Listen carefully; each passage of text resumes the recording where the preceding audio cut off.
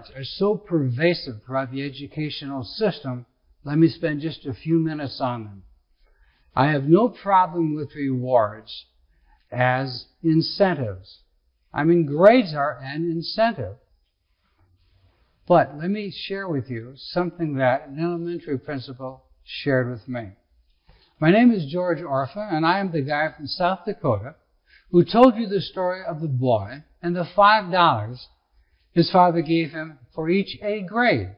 You asked that I relate the story to you. Here it is. I had a father of the 5th grader who gave his son $5 for each A on his report card. The first marking period, the child received 8 A's and $40 from his father.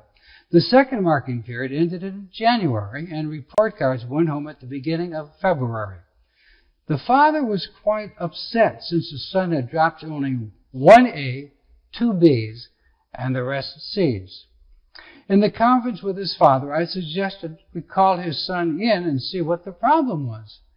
The boy came into my office, sat down, and we began to talk. My first question was, how come your grades had slipped so much this marking period? And the boy quickly responded, I didn't need the money. The father just slumped down in his chair. But let's assume that there is a contest, and the reward is a cruise, and you get deathly seasick.